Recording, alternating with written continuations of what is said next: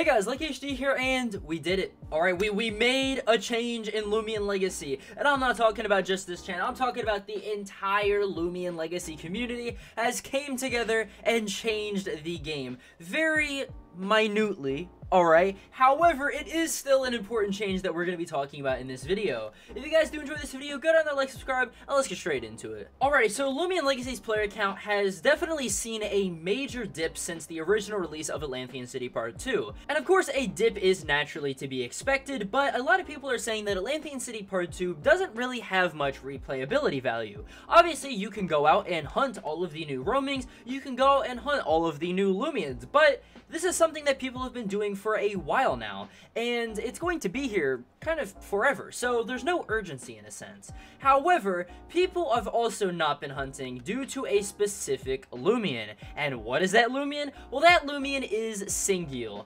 Singuel, if you guys weren't aware, before today had an excruciatingly annoying ability that basically whenever you would encounter it, from the time that you would encounter it all the way to you running away from it, it would take 12.5 seconds. Why is that? Well, that is due to its ability, which basically played out this super long animation and caused a lot of boost time to actually be wasted. And of course, everybody went out onto Twitter and went out and were telling the developers how annoying this ability actually was, and the developers have listened, and they actually changed Singuel's ability. So let's go over Singuel's new encounter and its new ability as well. As you can see right here, I just got a Singuel. We're going to be sending out our Protagon, and look how much quicker it is now that we don't have the animation anymore. Obviously, we have this animation right here, but Singuel does not have its ability anymore. So, when we capture it, you can see that now going into battle, it says it has an ability called Safety Pot. Your melee and range defense are boosted to 1.5 times,